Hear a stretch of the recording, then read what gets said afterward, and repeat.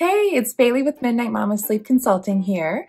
Today I'm going to talk to you about weighted sleep sacks and if they really make a big difference with your baby's sleep. So weighted sleep sacks are a thing, like a new craze. Weighted everything is kind of a new craze that's been going on. And one thing that's really super helpful is with adults or children who have ADHD or anxiety. They like having a heavy thing on them. And I've actually worked in the dental field for a long time. And usually when I put the lead vest on some clients before I take their x-rays, they're like, we could keep this thing on for my entire appointment. And I'm like, sorry, we've got to move it on to the next person. But having some weight on can feel really comforting.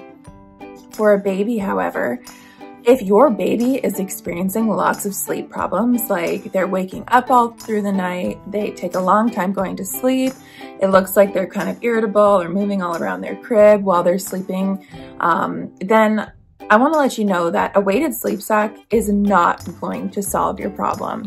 It could be a great addition to some sleep training or instilling some healthy sleep habits, but it is not the be-all end-all. This is not your magic gold. You don't spend $100 and then everything's fixed.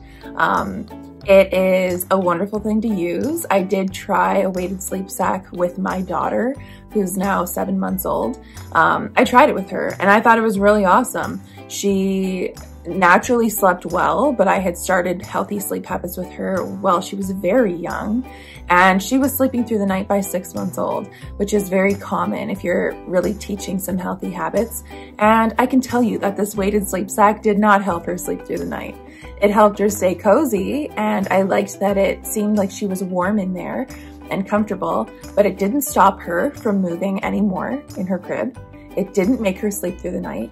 And I've had better fabric. I've had better sleep sacks that I've put on her before that I prefer more. So I'll talk to you more on a different video about different sleep sacks that I like and why, and how TOG ratings make a difference, and all of those things really matter. But today I'm here to tell you that weighted sleep sacks are not going to solve your problem.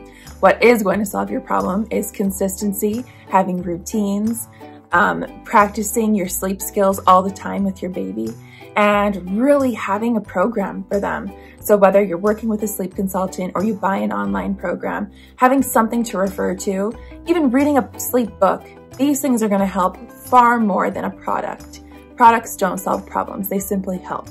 So I hope you learned something today. Thanks for tuning in. If you have any questions that you would like answered, please leave them in the comments, and I will chat with you next week.